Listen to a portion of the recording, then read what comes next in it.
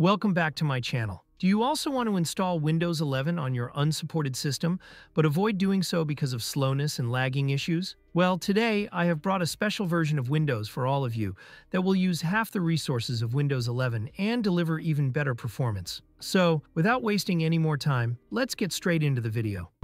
Welcome to my channel, Technichio. As you can see, my system currently has the original Windows 11 installed. And if I open Task Manager to check the performance, you'll notice that even in an idle state, it's using 47% of the RAM. This means that when I perform any important tasks, it will reach 100% usage, causing lag. To solve this problem, I will install Tiny Windows 11 on this system. So, first, we need to download Tiny Windows 11. For this, we'll open a browser and search for Tiny Windows 11.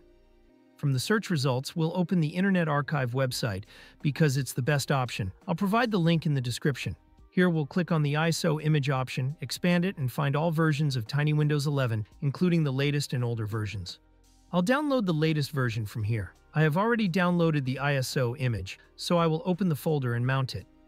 Now, if I try to open the setup from here, it won't work because this is a modified Windows, meaning many services, apps, and settings have been removed to make it use fewer resources. Therefore, it can only be installed through a clean installation. So we will download Rufus and create a bootable USB with it. I'll open a new tab, search for Rufus, and download the standard version from the official website.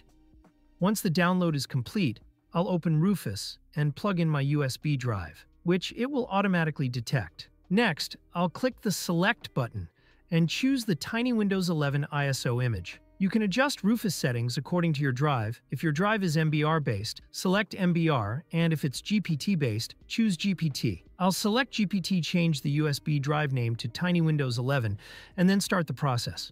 As you know, this process can be a bit time-consuming.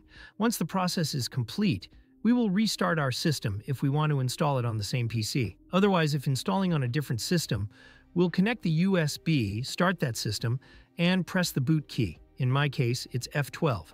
You should press the relevant key for your system. This will take us to the boot menu, where we'll select the bootable USB to start the system from it. After loading completes, the setup screen will appear. First, the setup will ask for language, time, and currency format, and input method preferences. I don't want to change these, so I'll click Next. After accepting the terms and conditions, I'll proceed further.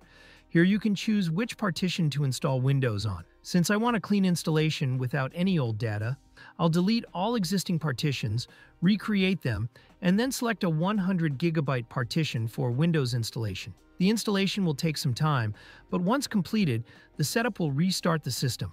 Now, it will prepare Windows for the first boot, start all necessary services, and after the process finishes, we'll see the initial setup screen. Here we'll select our country, then choose the keyboard layout. If you want to add multiple layouts, you can do that as well. After this, it will ask us to connect to the internet, but I want to continue offline, so I'll select the I don't have internet option and proceed with a limited setup. Next, we'll set the system username. I'll name mine Technichio after my channel. Then, if you want, you can set a password, but I'll skip it and click Next. After configuring the privacy settings, the system will create my user account and get everything ready for me. Now we're logged in. First, I'll enable the desktop icons, and now I'll show you the performance of this tiny Windows by opening Task Manager. Here you can see that my system is currently using only 23% RAM, which is half of what the previous Windows was using. It consumed 47% RAM even in an idle state.